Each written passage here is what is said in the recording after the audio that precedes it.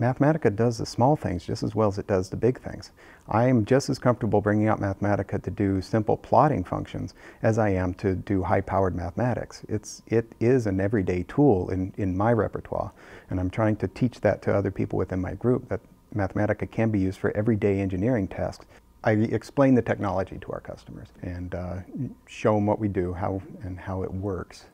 I also direct 4 to 5 people to develop the new technologies and try to find interesting new twists on our design. There's a standard for measuring the what's called the directivity index of a hearing aid, and you are trying to measure the effect that sound coming from all directions have on the system, and this is how you measure the directivity index. The problem was we were sorting through a number of different ways that we could position the speaker in a sphere around the head. Obviously you want to minimize that because you don't want to have too many speakers. You don't want to have the measurement take too long for anybody to actually do it. So there were a number of proposals on the table, and my thought was, okay, let me see if I can come up with a function within Mathematica that has the character of the thing that we're trying to measure. Then I can try all these different sampling algorithms of where these speakers need to be positioned, so I can quickly sort through and find out what's the most efficient way of doing this.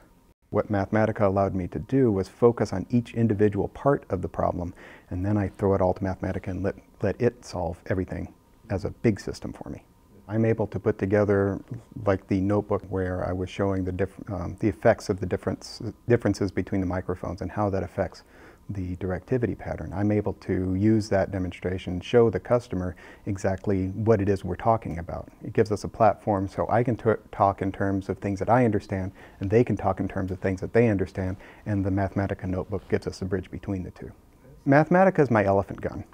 If I've got a problem, even if it's a mosquito, I know I can kill it with Mathematica.